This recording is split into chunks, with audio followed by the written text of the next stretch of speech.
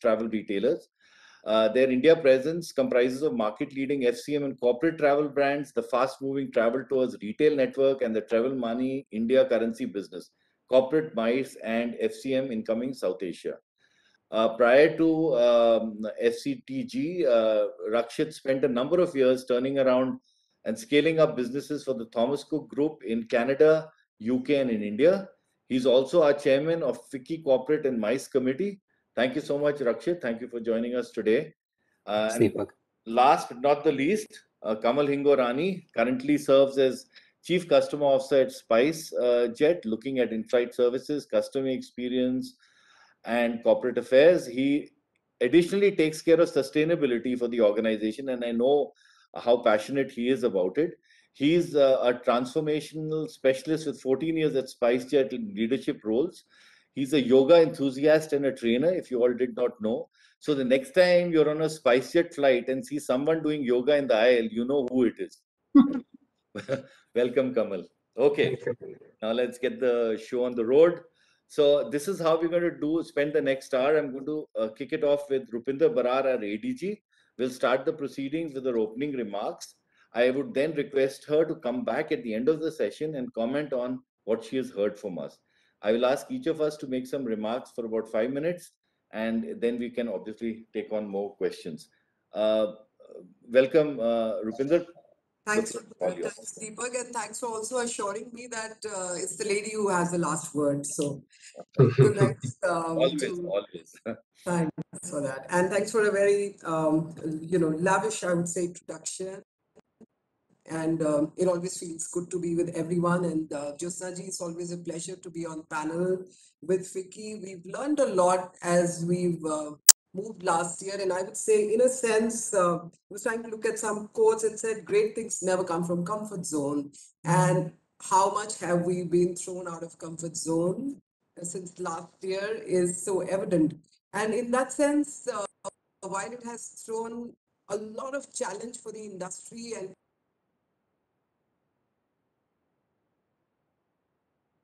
clearly not, and for friends, particularly the ones who depend entirely on inbound tourists, the distress and stress continues, and more organized business kind of sort of not behind us. So they are tough times, and in a sense, I would say to see that everyone has, after the initial shock, moved into a space that, yes, we are confronted with an unprecedented challenge, but what do we really now do? And do we recalibrate? Do we reboot ourselves and think through while trying to find some temporary solutions for sustaining ourselves in the current pandemic? And so it's been a tough journey, but I would say it's also been an interesting journey where all of us have needed to introspect a lot and see what is it that we need to do as government, what is it that we need to do as stakeholders, and not only as a response to COVID, but actually taking the learnings from COVID and seeing how incredible India is going to be positioning itself for a decade to come or longer. And I think that's where the interesting part of the journey as far as COVID goes. And I would look at it in the sense that if we divide our sector into three clear segments of the product, process, and promotion, and if we see the three P's of tourism in how to really take it forward, I think the product part is where the role of technology is something that we all have already started looking at very, very keenly. And if we see where are we and where we need to go, I think those are the lessons coming from airlines like Qatar that adopted the Honeywell's ultraviolet, very, very advanced technology, because that's where we are talking of confidence. And since our session today is largely about instilling confidence to travel, I think measures like these are extremely important on how the industry and the governments around the world respond. How to make sure that in terms of the processes, whether at the airports, whether at the hotels, hospitality units, again, how do we integrate technology to create a virtual customer service, to create some kind of information interfaces, and how to therefore become a country that, and we're talking of India at 75 this year, And therefore, yes, a heritage which is old, but then a country that's driven by a lot of modern technology. I think that is something that has come to stay as part of a response to how do we take India forward post COVID. And I think that is something that we are already working on building how technology should penetrate our working processes more, but more needs to be done. And in terms of promotions and in terms of looking at where the world is, with some of you, my conversations are more frequent to share with all of you that we are practically studying the situation every single day. And therefore, when Deepak, I, and some of us were talking about what is it that the government should be doing in terms of creating demand as and when the tourist visas actually open, which of course was also related to the first question, when do we actually open the tourist visas? And that is still work in progress because the inputs required from, in this case, the domain ministry being the health, because they are the ones who first need to say, yes, okay, this is a green signal, let's go and move. But then we said, can we be in preparedness? Let's look at visas, a sort of a freebie. It may not be a huge cost to the visa, but it's a feel-good factor. It's a signaling device for everyone that, okay, India is truly looking at welcoming people. And that's how that came about. SCIS, yes, that came about also because that's something that was pending actually. I don't think that was anything new, that was an existing scheme. We just worked together to make sure that it actually, hopefully in the next few weeks, starts coming back to our beleaguered sector. But in terms of confidence to travel, I think, and I've been trying to have a lot of meetings, and more than meetings, I am calling them my listening sessions because we need to talk to people around the world. And so I've been trying to speak to the media that we normally partner with and also some media that we don't partner with to try and understand what is the world thinking about travel per se, and what is the world thinking about traveling to India. And when are they really thinking that they're going to feel good about traveling? And what is it that will really compel them and say, yes, let India be my choice country for traveling to? So some of the interesting things that are coming out is that, yes, as intuitively we can all understand, vaccination is going to be a huge factor in confidence building. But what is also interesting, and that is the feedback I got last night from the Time guys, is that, you know what, some of us so love India that even if you're not vaccinated, but we are vaccinated, so we are ready to come. So, you know, why wouldn't you open sooner than later? So that was actually a very encouraging comment. But having said that, majority, yes, looking for vaccination to pace up in India and also looking at more subtle messaging. That's another very, very, I would say, important learning that I got from everyone that I spoke to. They said, you know what, we don't need this messaging sort of in the face, which says we are safe, because in a sense, it's a reminder that things were not safe. So you got to do it, but you got to do it in a far more nuanced and subtle manner. So that's something we are incorporating. We are making a lot of content, which is going to sit in our closet, so to say. And the moment the visa is told to us by the health that yes, let's go ahead and let's start getting people into India now. So we're going to roll out a lot of content which is focusing on safety, but in a far more subtle manner. And is also focusing a lot on outdoors, open areas, the national parks, the sanctuaries, and traveling to the hitherto lesser known places of India. Those are the things that are of great interest that we are picking up from the market, from the industry across the world. Long haul flights, US, people are a little tentative. Europe looking really very, very responsive, and Japan also looking reasonably responsive because in their own country also they don't have a very high rate of vaccination. So they're not really asking for us also for a lot of vaccination. They are saying, let us come in with RT-PCR. But yes, for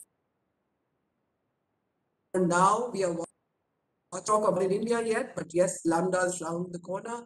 And India is also looking at the numbers going down.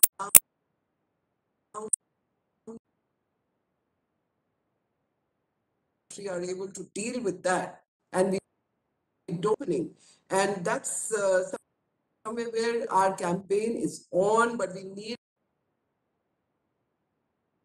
people that if we could not not decent even in our domestic trips, because if we do not manage the domestic traffic well in the weeks to come, then the kind of messaging is immediately available to anyone and everyone across. We getting the inbound tourist either. So these responsibility campaigns need to be social distancing, which is what is Called Ajay Singh, who's always maintained never waste a crisis and never a crisis of this magnitude. So, like he walks the talk, we like to walk in those footsteps. So, what we did during the COVID early stages was work very closely with the Ministry of Civil Aviation in developing all the protocols that you currently see adopted by all the domestic airlines in India, right from the PPE kits, etc. And we are happy that we've taken the lead, and Ministry of Civil Aviation, actually enable them and mandated them for all the airlines. So what we also did was that simultaneously we put a lot of emphasis on technology and digitization. So what everybody wanted at that time was whenever we resume, it must be as contactless as possible. So we enabled an end-to-end contactless customer journey, which then meant that people should not have to go to check-in counters. People should not interact with other human beings as far as possible. So we did e-web check-in, we did e-boarding passes, we did e-baggage tags, and everything was e. And that those few months when the flights were down, 2 months and 5 days, I think we worked almost 8 hours a day virtually with the IT teams and all, and enabled something which was something uh, which wouldn't have happened otherwise, believe you me. I'll give you a small anecdotal thing. You all have been traveling through domestic and international airports in India, and you all know that our security guys always like to stamp the boarding passes. We are the only country on the planet that gets a stamp on the boarding card once you've cleared security. I have personally tried to work on this with BCAS, with Mocha, with everybody over the last 15 years. Why do we need it? And every time it was no, no, no, for security reasons. Thanks to COVID, it's gone for once. And we are now, along with 200 countries of the world that, follow the same protocol. So we achieved, I think, quite a lot, and we really didn't want it to go waste. It didn't stop just at the airport experience. In flight, we ensure that we have uh, what we call in-flight entertainment system is something we redesigned uh, at a redesigned internally to make sure you bring your own device, and there's a lot of content which also has a menu, etc. So you don't have to touch a physical menu card.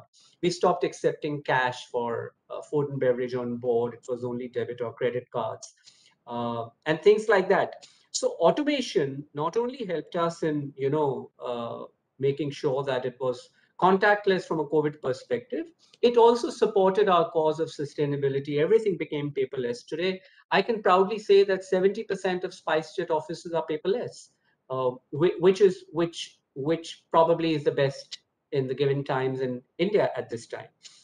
Deepak asked me about other efforts that we've done on sustainability. So I think the biggest thing we used COVID was that we developed what we call a blueprint of deploying sustainable aviation fuel in India, which probably couldn't have happened in normal times. And we engaged with World Economic Forum over the last 1 year. I personally spent an hour every week virtually with McKinsey and World Economic Forum and another 15 stakeholders to develop what is a 70-page document, which was formally released by the Minister of Petroleum and Natural Gas in April. And fortunately, there's a task force comprising private and public stakeholders.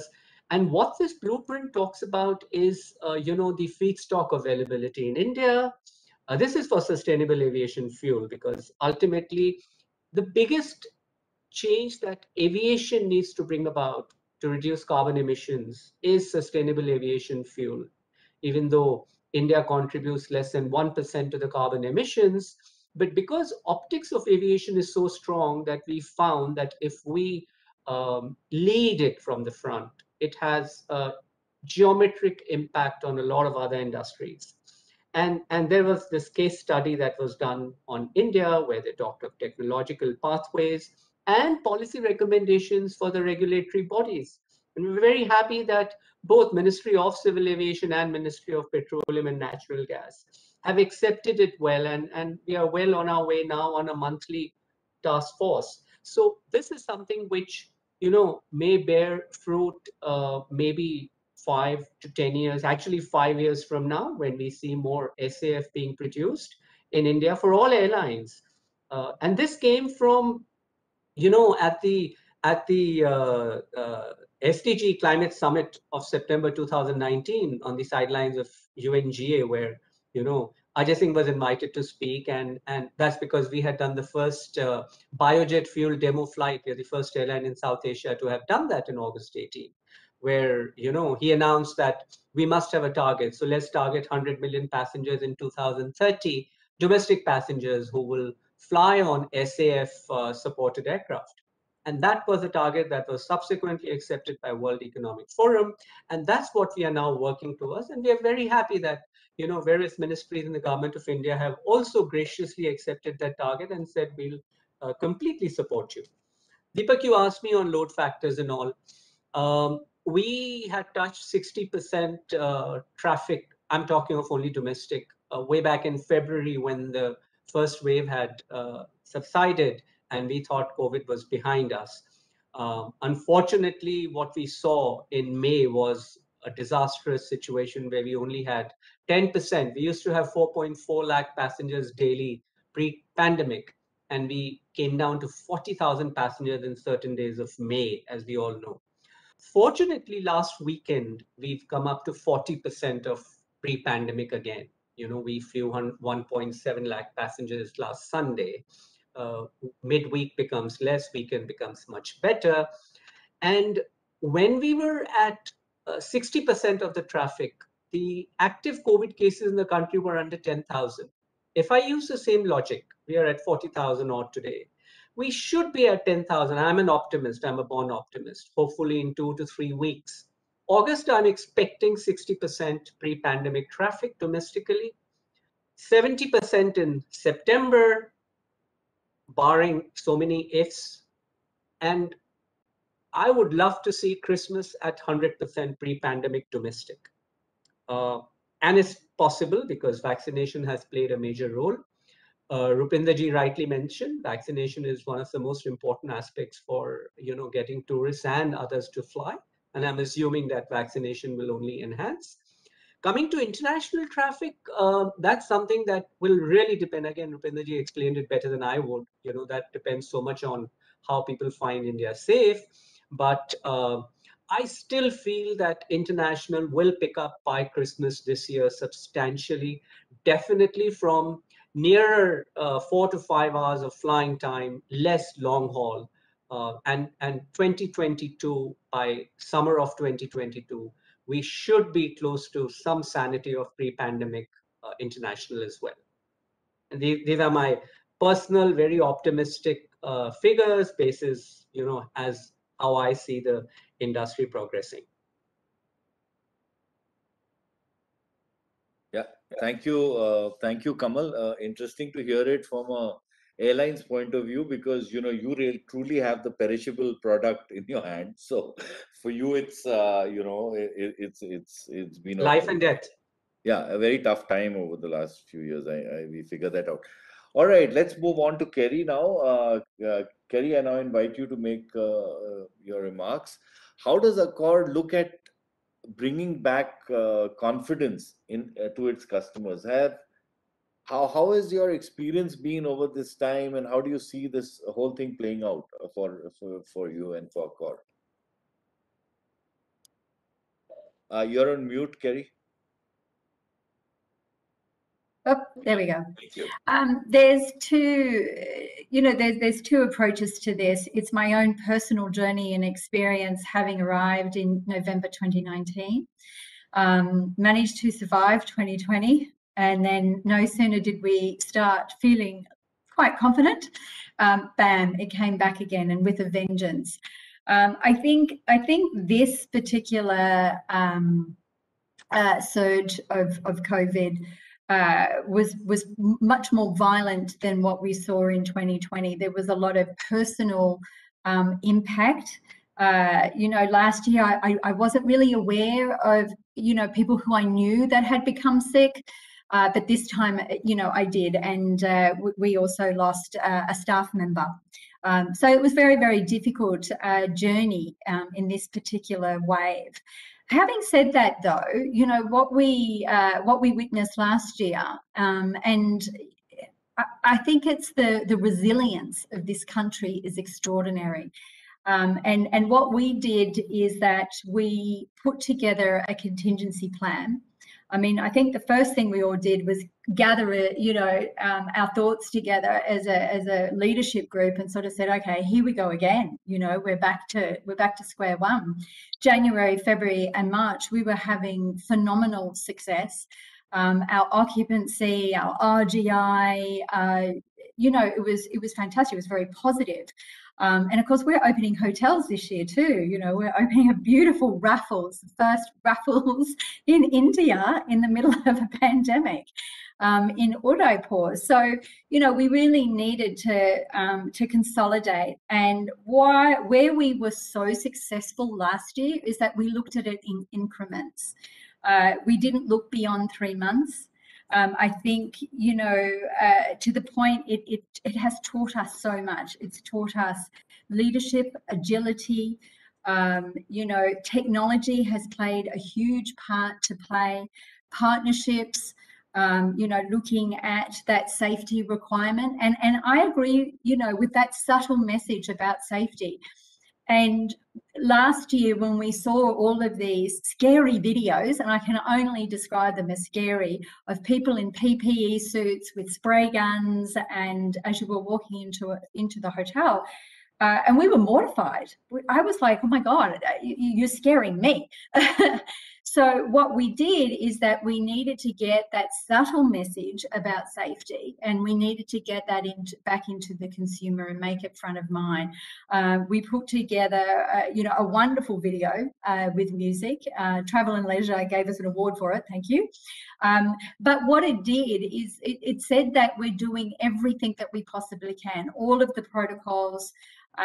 We joined partnership with Bureau Veritas so that our safety protocols could get audited. We took everything very, very seriously, and I think that started to instill the confidence back into the consumers. And this is a massive shout out also to the airlines, because we introduced a welcome back program, and SpiceJet, you were a big part of that, your commercial sales team, as was Indigo and Vistara. And we needed to demonstrate that it was safe to get on a plane again, and it was safe to come back into hotels. We did over 125 trips and for meals. Bringing our clients back in and instilling that confidence. And we intend to do that again, to just demonstrate that, when the time is right, it's okay to come back. So we looked at, our first phase. So we called it phase 0 because we were literally back at ground zero again. The staff, absolute paramount.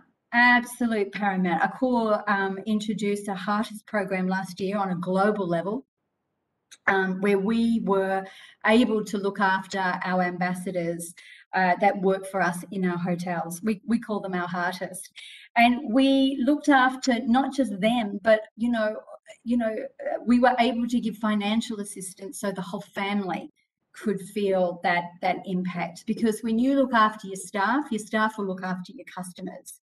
And we needed to make sure that they were safe, that their well-being. So that was number one priority. And then the second step that we took was, obviously vaccinations, right? So big vaccination program. It's not something that you want to publicize, to be honest. This is about caring for people and making sure that they're okay, and we care enough of them to turn up for work. And again, when we do get to that level of where we have 100% vaccination right through our organisation, that will be part of our All Safe label. So that you know when you see that All Safe sticker that it covers so many different elements, and having staff vaccinated is actually one of those. So combine that with technology, that then went into phase one. We started to create, talking to our clients. We said, listen, if you have to venture out, because you know, the wheels of industry have to keep turning, right? We will give you space so that you can work, you know, with confidence and security and safely. And, you know, so I guess our message to, you know, all of our customers was, when travel is inevitable, let us take care of you, because, you know, we understand you have to get out, you have to travel. So that's what we did, you know, in June, and it served us very, very well. And now we're starting to open up. We're now into begin again, and here it's now more about looking at you know, another stage of offers, technology again. So our the VAR program, which is a wedding program by Novotel. It's for those who can't actually make and turn up at a wedding. And so you can do exactly what we're doing now, streaming live, and Novotel will bring the wedding to your home and to your guest, which is an extraordinary technical achievement.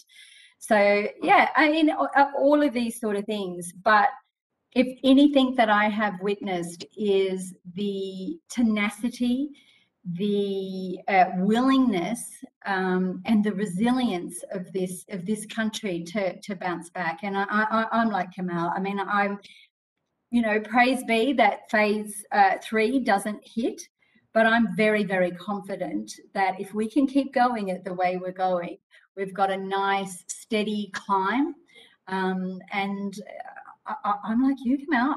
I think 100%. If you know, by December, if we can keep going the way we're going and increasing those vaccinations. Thanks, Kerry. We got to keep going. We have no choice, you know. Yeah, exactly, exactly. So yeah, interesting. The points that I could take away was, you know, subtle messaging. I think that's really the key, because you don't want to focus on what had gone wrong or what you're trying to fix. And I think Rupinder too did bring up the point about subtle messaging when they go out with their entire storyline. Also, I think you know, the focus on bringing back confidence. It's interesting to hear you say that too, because from a business point of view, you'd like to bring that to your customers. From a government point of view, they'd like to bring it to the wider audience that would travel, whether as domestic or whether as international. So yeah, it's an interesting point. I think one point that I may slightly differ is that at some level there is going to be a vaccination number that is going to give confidence to people. Like, for example, today's ad of SpiceJet said we are all 100% vaccinated. I agree with you. First, we have to protect our people, our key assets, the most important thing. But at some level, these numbers are going to, you know, they keep moving from vaccination to a fatality to you know, all these kind of numbers. But we'll come back to that. Let me now move on to Rohit. Rohit, you have an amazing business model. Sorry, Kerry, thank you so much for your time. I should have said that. My apologies.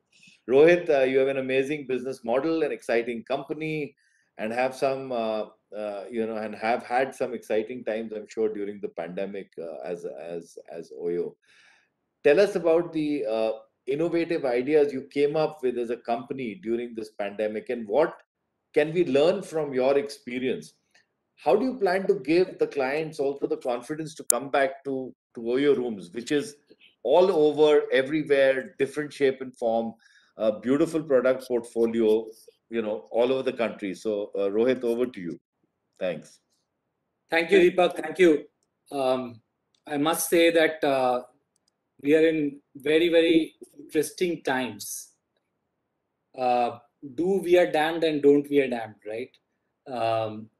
So I think it's a time where it requires enormous maturity and judgment on the part of every stakeholder to make this reopening sustainable and really for the long term, because what we don't want is clearly any more waves of COVID. So let me start with that by saying that, and I think all of us have a big role to play in doing the smallest bit we can there, because frankly, people's desire to be out there is strong. Our desire for business to be back is very equally strong. I think the balance needs to lie somewhere in between, right? And I always remind myself that vaccine is plan B. The world has no plan C, right? So we need to make this one work. I will go back a little bit and just tell you simply more. Look, I think we are slightly different in the sense that we work with thousands of partners. So our scale is very distributed and quite different from maybe some of our esteemed hospitality peers that we have. But and that makes it quite complex to really sense what exactly is the initiative to be rolled out. And I think one principle we followed very early on is that the world has no playbook for this, right? If the playbook exists, it's probably somewhere in 1920s post-Spanish flu, and it's very hard to recover that playbook and look at that. So it doesn't exist, right? So use first principles, be very close to the ground, talk to partners, customers almost on a daily basis, right? And a lot of our insights have come from when we have done that. So personally, me and my leadership team talk to partners every single week extensively, directly, without any agency in between, right? For example, tomorrow I'm out 1 week in the field visiting places from as diverse from Ghaziabad, Meerut to Moradabad to Almora to Nainital, right? Idea is to get a pulse check. And from that came 2 or 3 very distinct insights on consumer behavior and what consumers are looking for. Basis covered, the sanitization program got rolled out all across sometime last May or April. So that was hygiene, and it became quite quickly hygiene for the entire industry. So nothing to sort of write home about. But interestingly, when we're talking to consumers last year, some of the consumers told us that, look, we want assurance that the room is clean, so please clean it in front of our eyes. Now that in hospitality is absolutely weird, right? That no customer will really like to see a room clean in front of their eyes. But think of this paradigm. Today, when you go to a hotel and you see a staff member cleaning the lobby, earlier you would have said they should have done it in the morning, right? Today you actually feel good about it, that this is being carried out. So the psychology has changed, and we launched a product called SBYE, Sanitize Before Your Eyes. And we rolled it out across thousands of partners. And interestingly, what we started seeing in data was that every hotel which is tagged as being enabled to do SBYE just got more customers, right? So people saw that tag on the app and came, right? Now, this is truly, and honestly speaking, I remember this meeting we were having, and Ritesh was also there.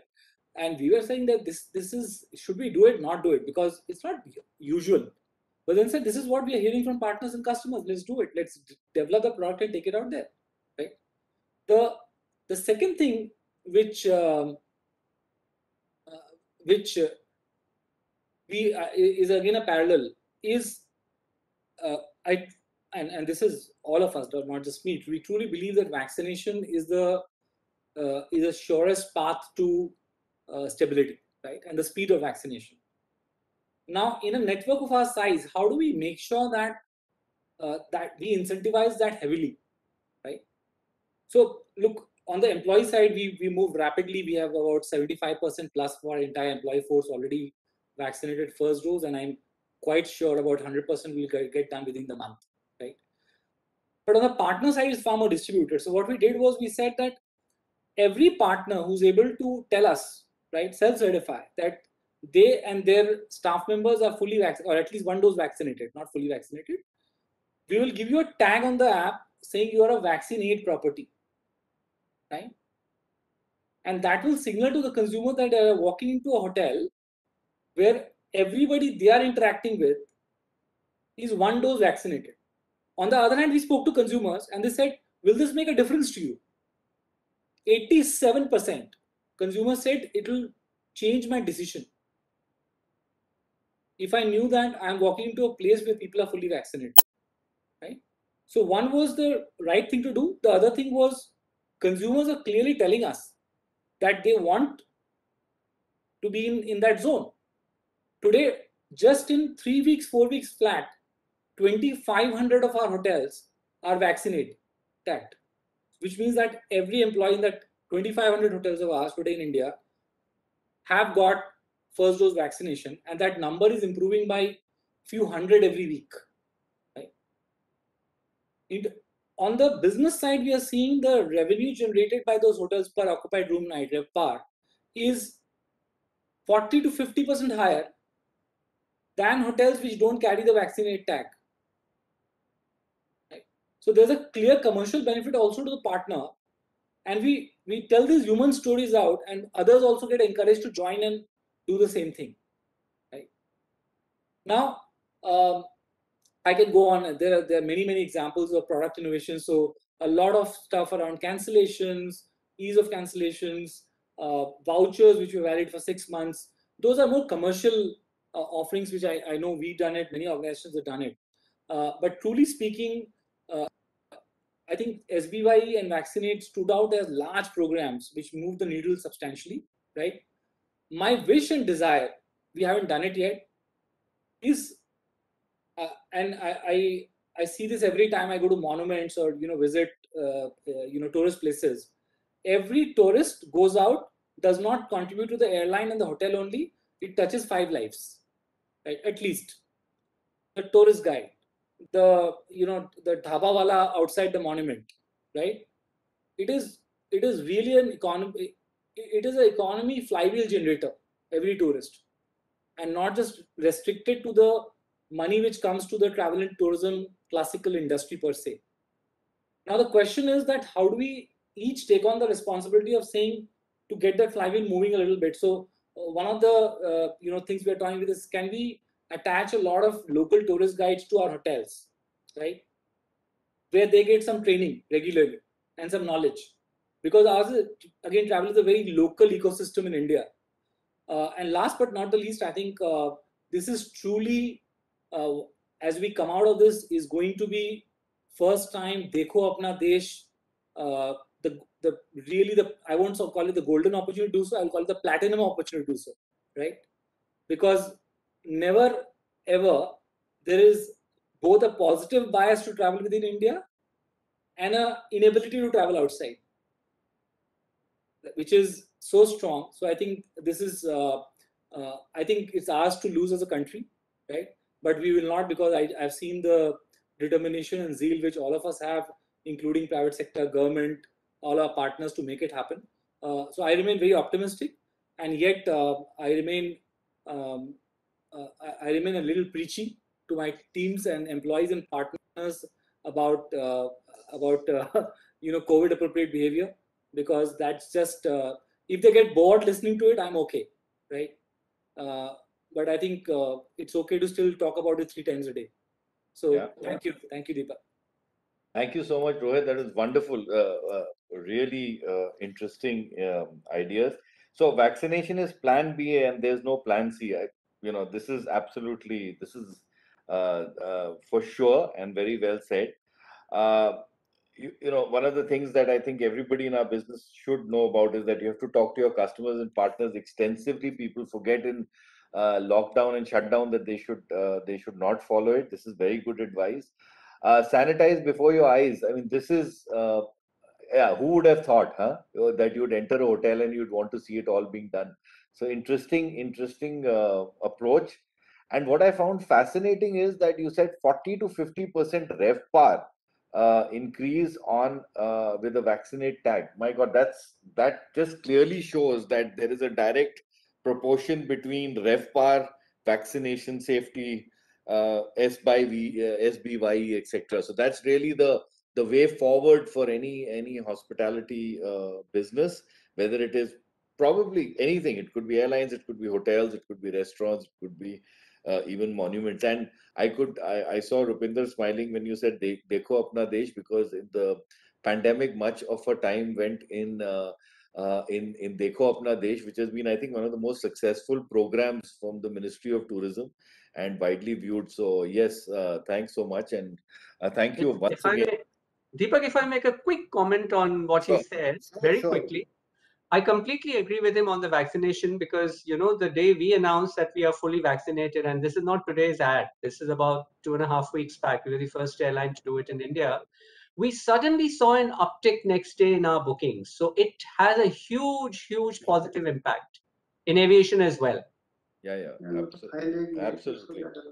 absolutely. And that's so true. And yeah, I got worried. I thought I read 2-week old newspaper today when you said that, Kamal, but you obviously had advertised earlier too.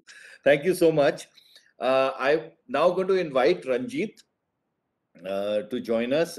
We would be very interested to hear from you about how Dubai is managing the recovery, the confidence in customers, and all that makes people flock to Dubai during the pandemic. I get friends sending me pictures and videos of going out, having dinner, watching football games. I mean, it seems like, hey, nothing happened where you are. You also have the expo coming up, lots happening in the coming months. Please share with us what we can learn from Dubai and your experiences in managing hotels in Dubai, in the Middle East. I think it's also important for us to hear, there is, of course, Kerry, and there is Rohit and Kamal, who spoke about the Indian perspective. But to hear it from where you are would be very interesting, and there could be some learnings that we can all take away. So Ranjit, over to you.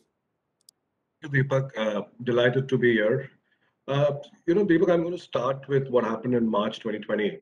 And there's a proverb that I read somewhere which said, when the storm comes, some people hunker down and some others build windmills. And along with our ownership, we decided to build windmills. And we were one of the few hotels during that time which decided to stay open. So we haven't shut down at all during the pandemic. We remained open. And whatever we did, or our strategies, were sort of evolved constantly, and they were multi-pronged. So our biggest priority, as Kerry also mentioned, was protecting livelihoods. Obviously, we have a huge workforce over here. So what we did was, we first of all, in March, when the whole pandemic hit, we gave them all vacation time, so they all stayed at home. Whoever could work from home was allowed to work from home.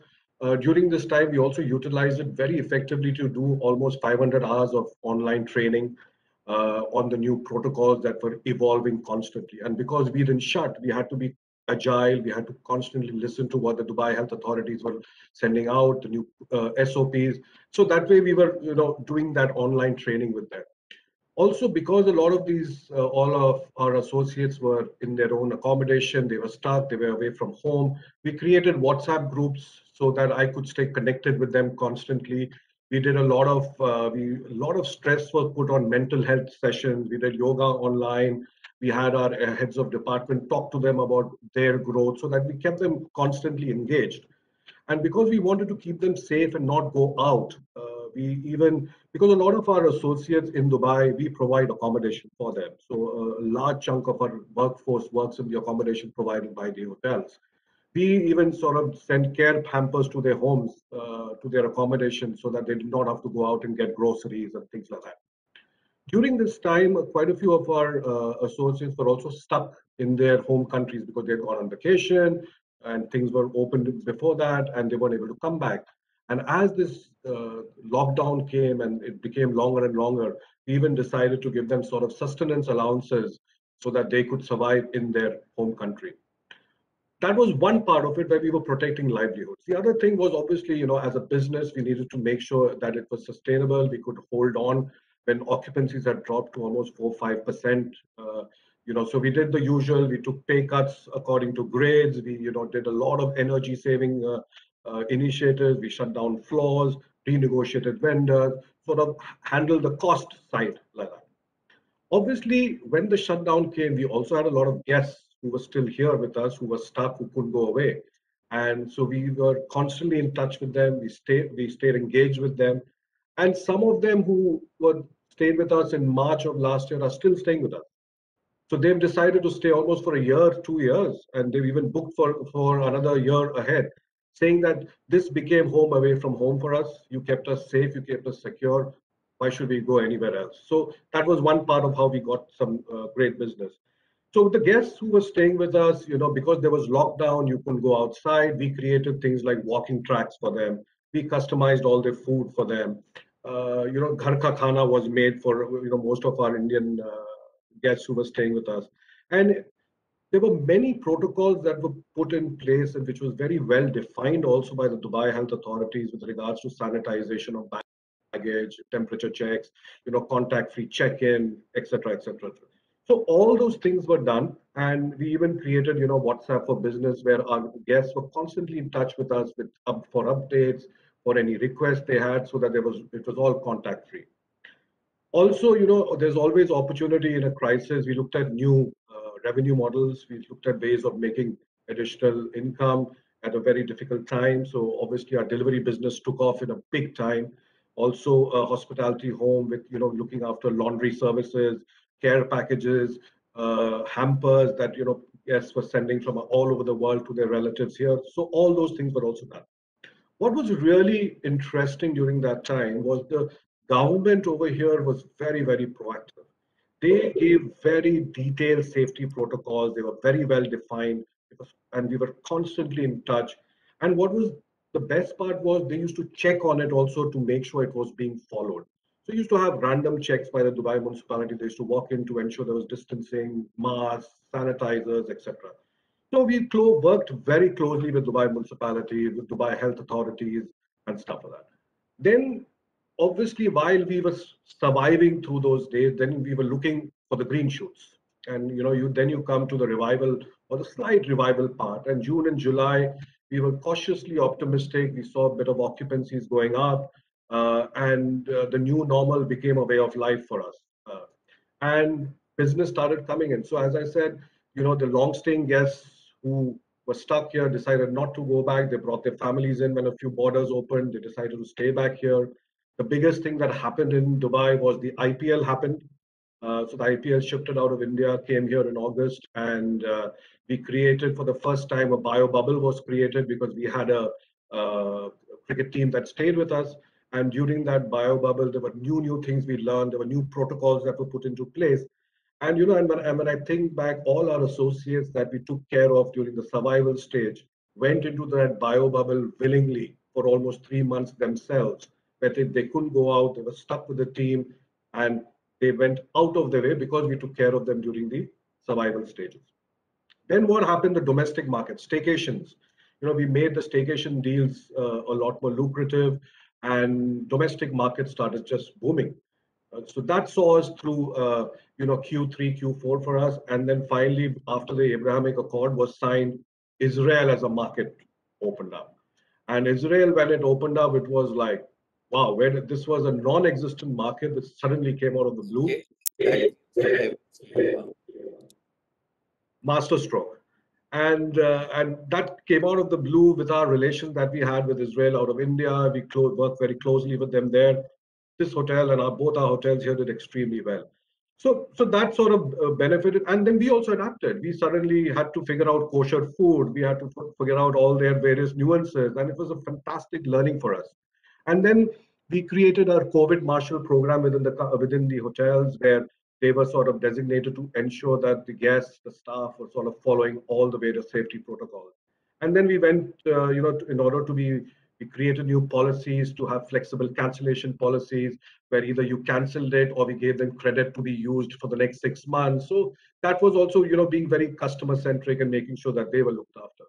A big learning point for us was the food and beverage.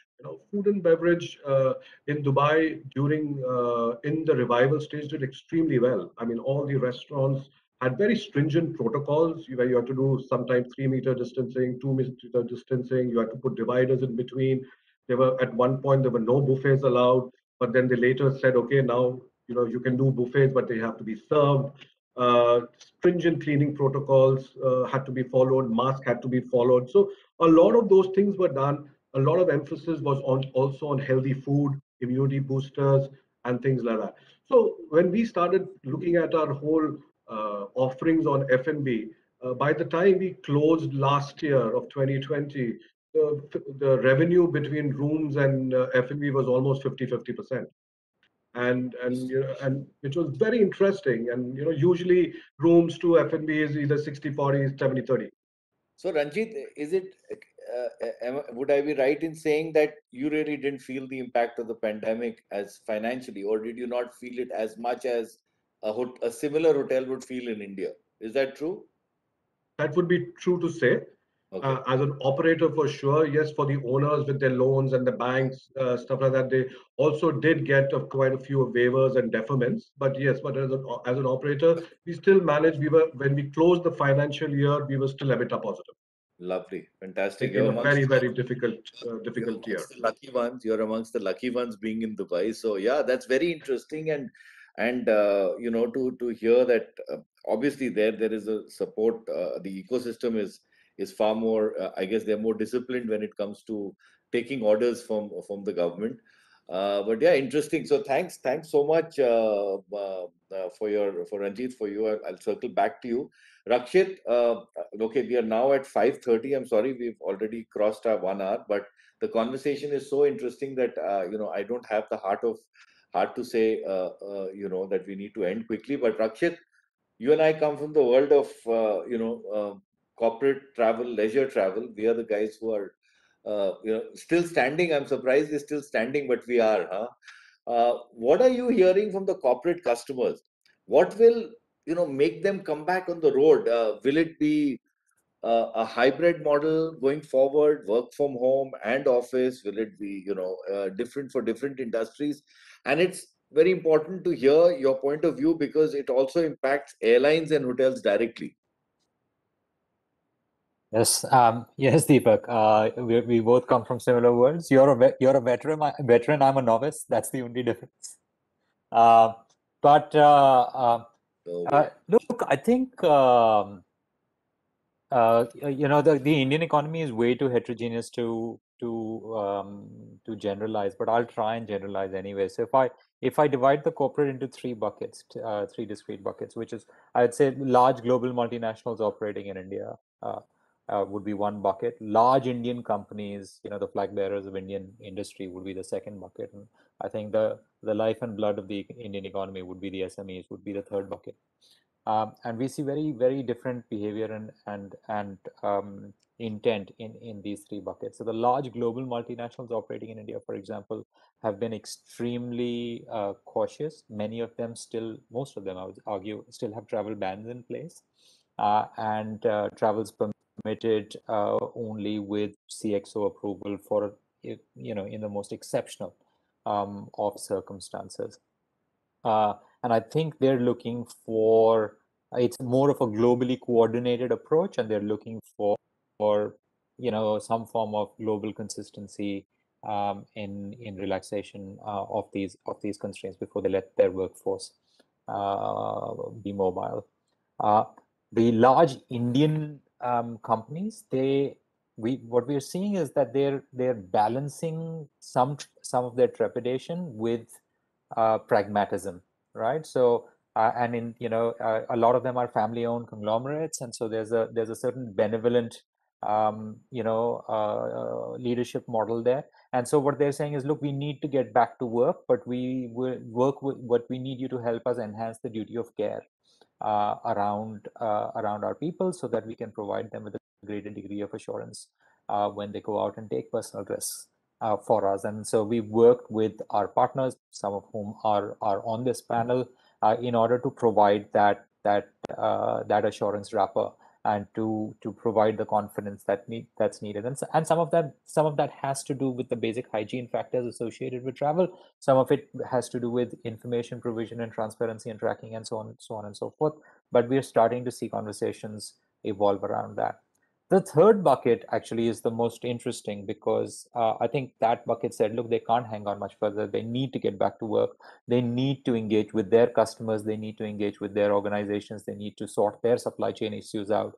And they don't have neither the resources nor the infrastructure to do it remotely. And so they're back in the air and they're back in hotels and so on and so forth. So I totally, what Kamal said about what he's experienced over the last few weeks totally resonates with us. And what we're finding is that I think it would be fair to say that the lockdown last year and the lockdown this year ended around the same time, which is around the 1st of June, right?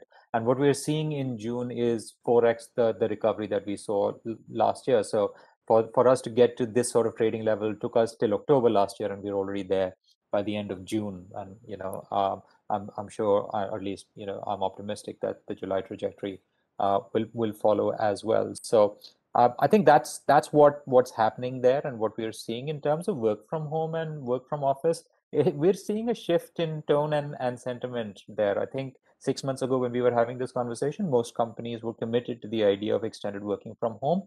And there's been a rather significant shift ever since the vaccination program accelerated. And it's no secret that since, that the private sector has kind of, led from the front when it comes to looking after vaccination programs for their employees and making vaccines available to them. And I think once where we are seeing significant vaccine traction, we're seeing those organizations are actually asking their workers to return to the office as fast as possible. So I think across the client spectrum, most clients are saying if you are fully vaccinated, then you're expected to be back in office. If you're partially vaccinated, we're going to give you some flexibility, and if you're not vaccinated, then we're going to wait and see, how we get you to that stage. So yeah, I guess it's there's three words for us: vaccination, vaccination, and vaccination. I think that's really what comes across from everybody. Rakshit, thank you so much. I'm now, I know Rupinder has to leave for another meeting outside her office. So I'm going to go real quick. I have two questions which I want to ask each of you, and then I'm going to hand it over to Rupinder. This is a $1 billion question, or maybe I don't know how many $1 billion. The best year for all of us was 2019. We all agree to that. When will the business return to 2019? And your quick assumption. Rakshit, why don't you go first? And then we'll go to Ranjit. The middle of 23. Okay. Ranjit? See, without my crystal ball that I usually gaze into, I would say the same. I think I would stick to about Q4 of next year and early Q1 of 23. Okay. Kerry? Sorry, had myself on mute again. Those pesky renovations going on upstairs. I have to agree. For me, don't have the crystal ball, but I'm going to say early 2023. Could even see that in Q4 of 2022. Could. So late 22, early 23. Kamal? So for domestic travel, I am bullish. This winter could be end of the year or early next year, pre-pandemic level. For international travel, I would say September, October 22. Okay, you're optimistic. Rohit? I think we'll see a strong recovery maybe mid of next year, and full recovery by end of next year. Okay, so 2022 late, early 2023 sounds like you guys are back on the road, yeah?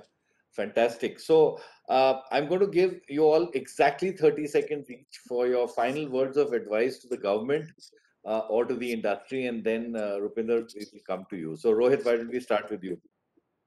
I think for me, it's not about advice to the government. It's more about ongoing dialogue. I think, honestly, this is a great opportunity, I'll reiterate, to build Dekho Apna Desh, right? And really be much more thoughtful as an opportunity. Let me give an example, right? why should Agra be a day visit destination? It benefits no one. Yeah. Right. Now, what is needed in Agra to help the tourists stay 1 or 2 days?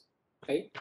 I think if you just problem solve on such things, I think it gives a multiplier effect to the entire city, right, and economy. And there are so many such opportunities that we can align on, and as a private sector and working with the government, deliver quite seamlessly. So it is ours collectively to lose, as I call it, but lots of opportunity to work together. Thank you, Rohit. Rakshit?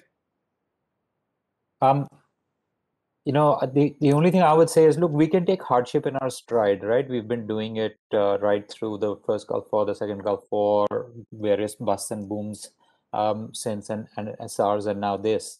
I think for us, what we need is planning certainty. So what we want is a certain predictability and consistency in the drafting and application of rules that govern travel. I think that's the biggest ask from us. Great. Yeah. Absolutely. Ranjit? For me, I think, drive vaccinations would be the first thing that I would say. And then digital is the way to go today. And everything has to be around that. Fantastic. Kamal?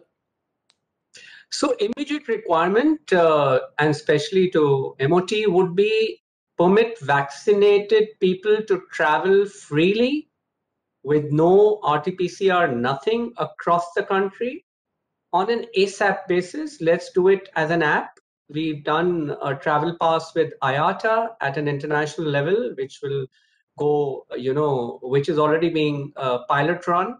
Hopefully in 2 months, we'll have that. India must participate in that. We are piloting that project. But even before that, within the country for domestic travel across 29 states, you're doubly vaccinated, just that's your green pass, and RT-PCR must also be accepted because we are a long way off. Thank you. Yeah, absolutely. Ease of travel is the key to it. Kerry? Yeah, look, I couldn't agree more, and I think most of the comments have already been said. And it's not so much advice, but I think it's a collaborative approach. Sort of working with this coalition, I guess, if you like, the coalition of the hospital and hospitality and travel industry. And what we would like to see is technology being used, definitely the vaccination drive, but consistency in message, so that it's not confusing for the consumer for 29 states, whether they don't know whether they can quarantine, they don't quarantine, you need this, you need that. So it needs to have a national consistent message for the consumers. I think that's probably the key. Yeah, absolutely. Thank you, Kerry. It's there. And now I'm going to add my 2 pennies worth for the international market. For me, it would be Incredible India 3.0. That is what needs to be launched. We need to be right ahead in the international market. The government has the budget. They must spend it on a fantastic campaign to bring back the international market to India, which is going to happen very soon.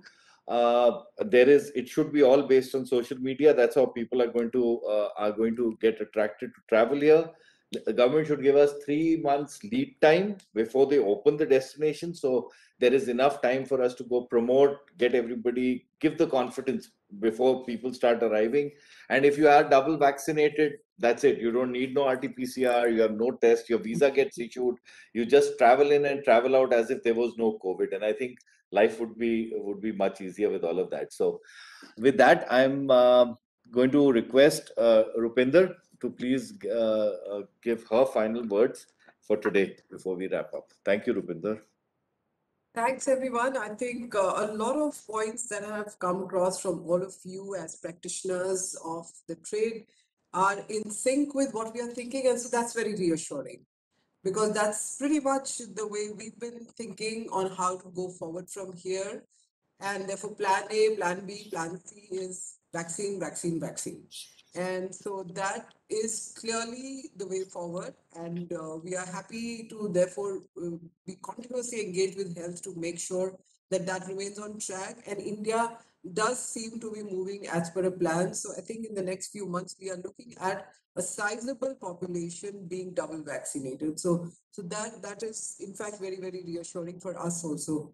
In terms of digital, yes, absolutely. I think that is where the opportunity lies out of the COVID, in how to improve productivities and be at a more cutting edge in terms of service providers as we compete. And I always say that while pandemic, and that is one part of the story, but eventually we are competing with the world in this trade.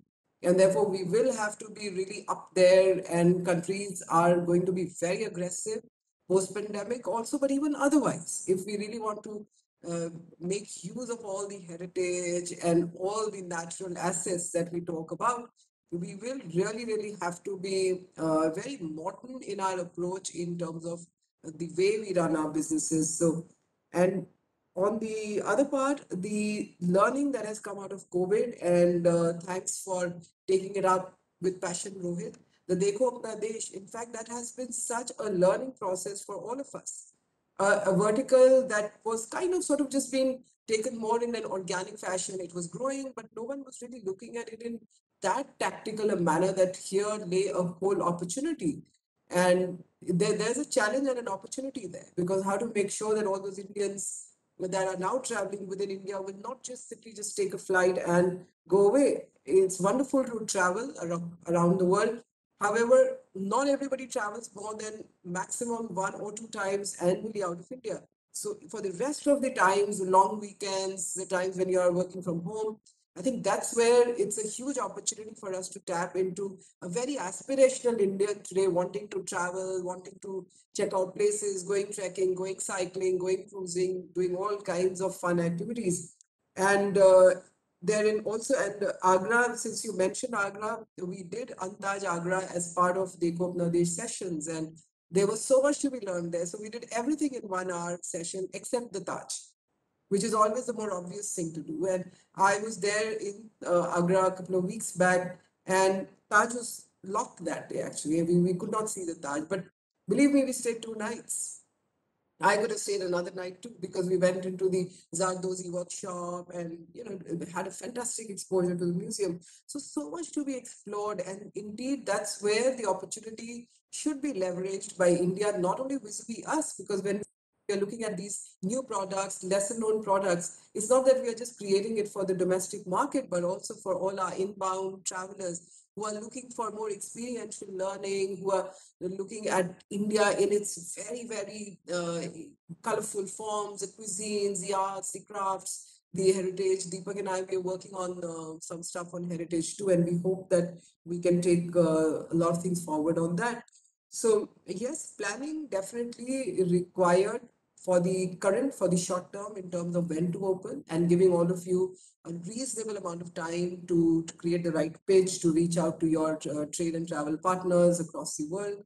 And the efforts are on. In fact, as we are speaking, I was just editing a letter that we are writing out to Home and Health to set up an appointment with them. And that's an exercise, of course, we are doing almost every other week formally, and informally it's happening every single day. So let's hope for the best, and let's hope that domestic tourism for now carries on with the same zest as can be seen in Manali and some parts of Uttarakhand. But I'm only crossing my fingers, toes, body cross, that it does not lead to a third phase, because definitely caution, care is needed.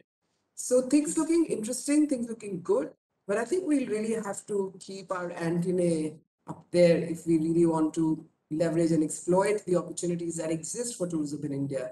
And we are seemingly doing the right things, but I think it's important to remain consistent. It's important to remain disciplined about it, and being very tactical and strategic in how we pitch and what we pitch and where we pitch. So those are some of my learnings from all of you.